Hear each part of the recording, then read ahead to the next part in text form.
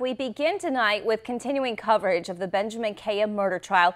As we told you tonight on WENY News at noon, Cayea took the stand today. WENY's Aisha McKenzie was in the courthouse and has more on his testimony and the contradictions the prosecution pointed out. Now, we do warn you, some of this information you're about to hear is Tears graphic could be seen coming down Benjamin Cayea's face as his defense attorney asked him to recall his relationship with 23-year-old Shannon Jones, what kind of person she was, what kind of relationship they had. But let's backtrack to Thanksgiving Day, the day that Shannon was strangled to death in their apartment in Cayuga Heights.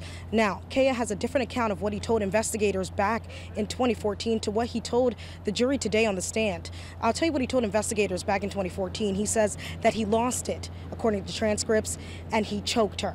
He said he lost it and he choked her. But today on the stand, he says it was a totally different story. He says they were having an argument and then they entered the bathroom where things turned sexual, and Shannon asked him to choke her and choke her harder. And if he didn't, she started calling him names. So finally he did choke her harder, and that's when he said she went unconscious and she fell. He said he didn't administer CPR or call 911 because, quote, he thought she was gone and he couldn't save her. Now, the prosecution did point out contradictions in his statement from 2014 to his statement today. They said, why did you lie? What was the issue? He says he wanted to protect Shannon's memory and didn't want to expose what kind of relationship and sexual activities they had.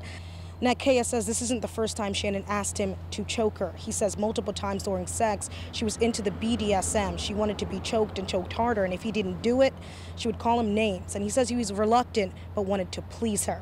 Now, tomorrow we will hear closing statements from the defense and the prosecution, and that should be the last day as jury deliberates on the case. For now, reporting at the Tompkins County Courthouse, Aisha McKenzie, WENY News.